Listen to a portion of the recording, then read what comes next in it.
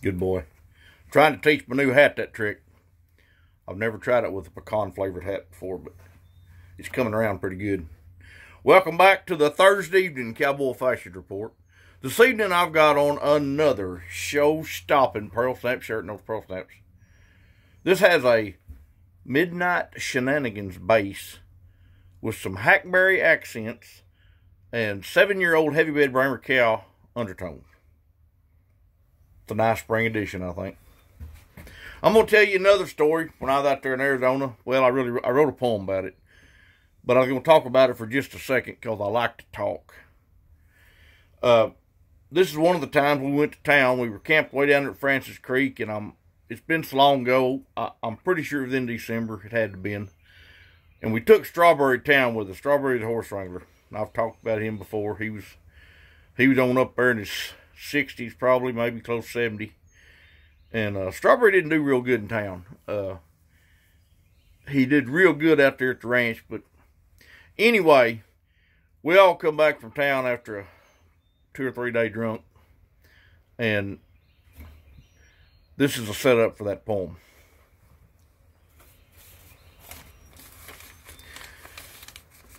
It's called Peaches. Y'all's heard me rattle about catching wild cattle through the bushes. They'd ride, rope, and tear on iron-jawed old snides with slab leather sides and the attitude of an old mama bear. Or about riding a canyon rim on a trail that's too dim where death is no further than a stumble. Almost immortal, these men seem, kind of like living in a dream, and somehow still manage to stay humble. But let me tell of my participation in this chronicled narration, where cowboy action is all but eclipsed. About how my day was enlightened by a common household item, the best can of peaches to ever cross my lips. We'd been off a few days and had launched a foray. Then we all come crawling back from town. From the wagon to the bar it was indeed pretty far, and sobriety in our midst was hard found. Cole was waiting at camp, and like a cheery old scamp, his happy mood was neither attractive nor fetching. As we stood there, heads a-spinning, he just kept on a-grinning, leading out them hangover cures he was catching. Somehow we lost Ben, but discovered him again as we were about to trot out for a few miles. His situation looked dire as he stood in the cook fire, stirring scrambled eggs with a smile. He says, "I cooked y'all breakfast," but no one had any interest. The way our bellies were rolling and churning. As our heads rang like a bell, I could already tell that my throat was going dry and burning. As we lined out that day, it seemed like a long way. And in that country, it takes a while to get over yonder. And each cow that was found seemed to take the long way around. Would I survive this day, I begin to wonder. As we slowly came together, I was amazed at the weather. For December, it was sure hot and dry. As we ambled along, I thought of that old song, Water, talking about Dan and I. As we made our hard tracks, in my throat, at the back, felt like a dead, burnt cedar stump in an abandoned salt mine that from time to time was used as a sawmill dust dump. Now, I'll be the first to say that my thirst might have been as bad as any I've endured.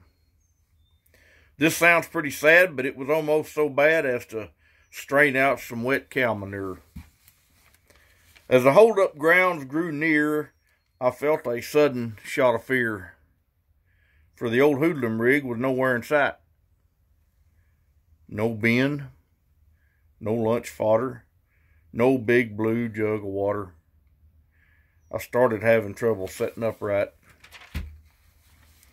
Then we seen horses coming in and what looked like old Ben behind him, bringing in our fresh mounts. He said it was lunch for fresh horses. Them was my choices. Our horse wranglers still down for the count. Well, as fresh caballos were saddled, I thought of a paddle and a boat with fresh water all around.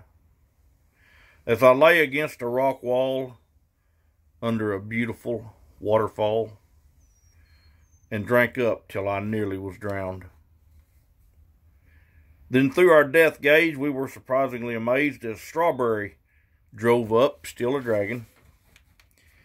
He had drove lunch all this way, but to our terrible dismay, he left the blue water jug back at the wagon.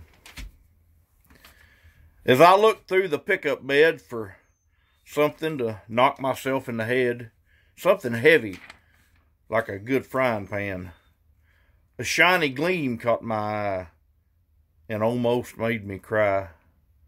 It was peaches in light syrup in a can.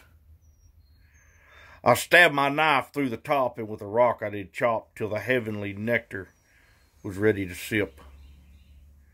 As we took turns of drinking, all I was thinking was that's the best damn peaches to ever cross over my lip. Y'all keep snapping.